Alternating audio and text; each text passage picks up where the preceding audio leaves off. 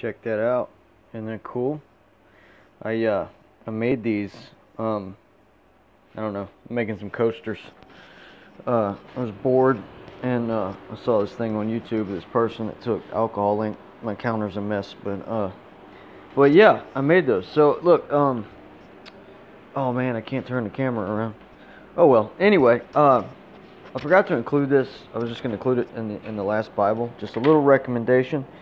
I found this in Hobby Lobby when I was getting my colors, and it is awesome. It's just an animated Bible that someone. I mean, the whole thing is like a comic book, and if you're trying to get a younger person. I mean, I love it. I guess I'm a big kid, but I bought it for me. Um, but if you're trying to get a younger person interested in your Bible, I think this would be an awesome way to look. That's everybody ready to stone that lady. Let he who's without sin cast the first stone. Let's see. Does it say it? Pharisees and interrupted right dirt his fingers. Where is it at? You may throw the first stone at her.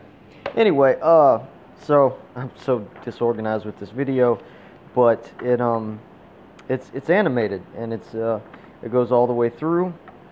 And some of them are kind of shortened. Like there's a part where I think it's Paul, prisoner pen pals. It's based on Ephesians, Philippians, Colossians, and I don't know, Philemon. But it goes through the entire Bible, and it's animated. And here's Revelation, obviously. You recognize that guy.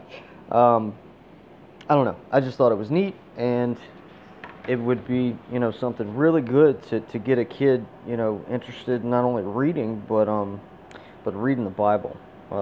So, I don't know. I just thought that was awesome, and I forgot to share it because what I was talking about yesterday, I was so focused on that and the urgency of trying to get it all together. But anyway, yeah.